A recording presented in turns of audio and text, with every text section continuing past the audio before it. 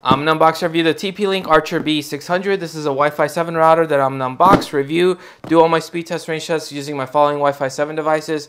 I also happen to have the following Wi-Fi 7 devices as well. However, these can't go as fast as these two, so I will be testing with these. I've made a separate video on that, and it's a phone limitation, not a router limitation. This router has a lot of ventilation. As you guys can see, there's a bunch of holes here for running cooler, which is always great.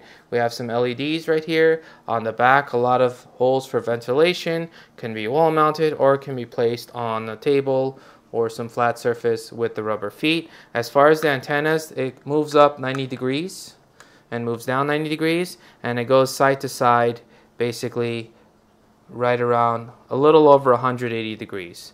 And the same is true for essentially all of them. We got a WPS button, LED Wi-Fi on and off, factory reset, 10 gig WAN or LAN, 2.5 gig WAN or LAN, and 2.5 gig LAN. We have the power, and we have the power on and off. Quick install guide with some info. We have a Cat 6A Ethernet cable. And we have the power supply. It is 100 to 240 volts, and the output is 39.6 watts. I had a chance to play with this thing. I set it up as my main router, did all my speed tests, range tests, have all those numbers right here. Let's jump straight into it. By the way, I should mention there were no drops, nothing abnormal. Super easy to set up using the Tether app. Just no issues whatsoever. So let's jump in with the internet speed test. So as you guys know, when you're accessing the internet, you are limited by your internet speeds. Now for me, that would be 5 gigs up and down, and this router can actually support up to those speeds because it does have a 10 gig port. However, the ports coming out of it are actually capped to 2.5 gigabit speed. So when I do an Ethernet speed test on my computer, I actually get just under those 2.5 gigabit speeds. But at the source, at the router itself, it can actually still sustain up to 5 gig speed. So in theory, if a Wi-Fi device was fast enough to get up to 5 gigs, technically it should be able to do it, but I haven't seen any Wi-Fi device reach 5 gigs, at least not as of now. Now, when we do the Wi-Fi speed test, we actually get faster download speeds than I were to go on Ethernet, again, because at the source it's still 5 gigs.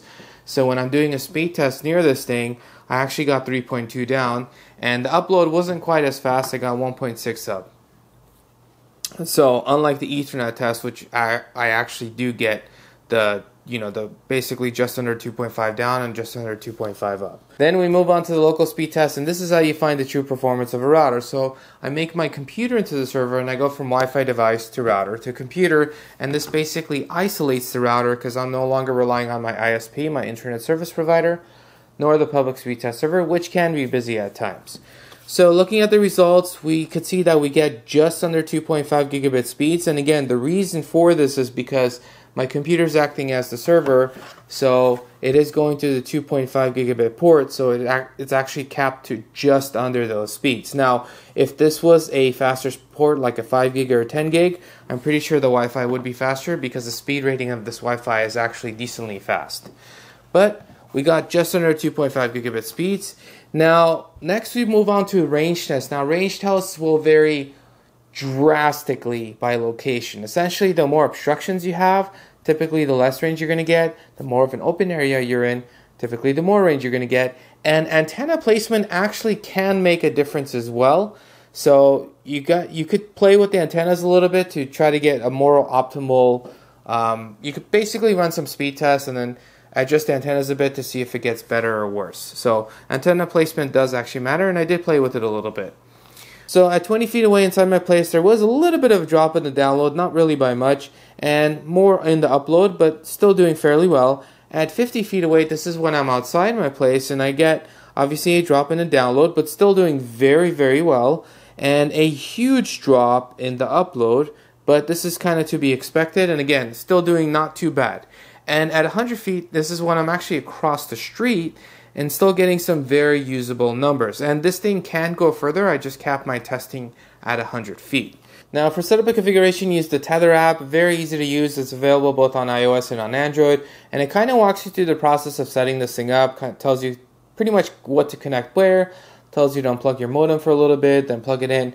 Kind of just walks you through the process of getting a basic setup going. And then it asks you to pick a Wi-Fi name, which is your SSID, and a password. And if you want, you can pick the same one of the router you're replacing, and your devices should automatically connect to this new one. But the SSID and the password, they are both case sensitive. It gives you kind of the main page. It says if things are working well or not, and it gives you like a client list of X number of clients are connected, and then if you click on that, you can actually see which clients are downloading, which clients are uploading, and things of that nature. It gives you basic parental controls included in the price. So you could pretty much filter out some websites for some devices. So essentially you would make a profile for your kids, select the device that applies to that, then you can actually filter out some websites, you can filter out some categories, and then you could set some basic timing limits.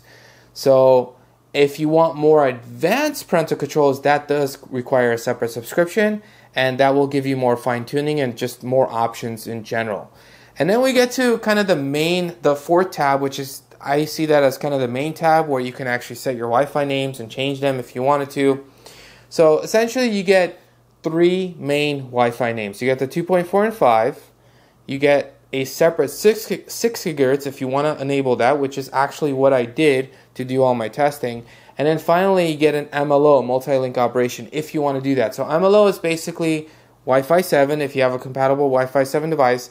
MLO allows multiple bands to be connected at the same time. So if you have a compatible, again, Wi-Fi 7 device like the OnePlus 13, if you connect it to the MLO band, it can connect to more than one band at the same time to try to improve your speeds. However, in most of my testing, I've actually just realized that just connecting to the 6 gigahertz band with most routers, this one included, it actually gets me just as fast speeds, if not even faster sometimes, but generally speaking, it's usually just as fast as the MLO, so I kind of don't even enable the MLO anymore. I like the MLO more for wireless backhaul when we're talking about mesh systems like the Deco.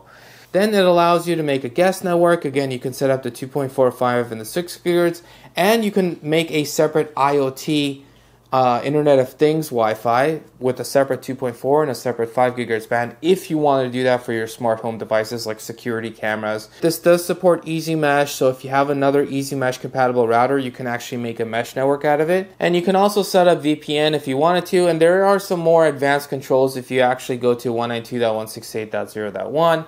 and that will give you some more additional options. And another thing that was interesting with this is there is a Wi-Fi scheduler where you can actually have your Wi-Fi on just in general during certain times of the day. Let's say if you wanted your Wi-Fi off at night for whatever reason, you can actually set the schedules. And obviously firmware upgrades and stuff like that is within the Tether app. You can also control the LEDs as well if you wanted to turn them on or off, basically.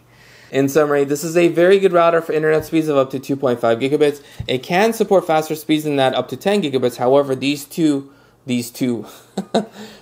2.5 gigabit ports would actually be capping those speeds to 2.5 gigabits. So I would recommend this for up to those 2.5 gigabit speeds. And the Wi-Fi speed rating on this thing actually pretty much fairly easily allows that to get to those speeds if you have a very fast Wi-Fi 7 device like the OnePlus 13 or the Galaxy S25 Ultra.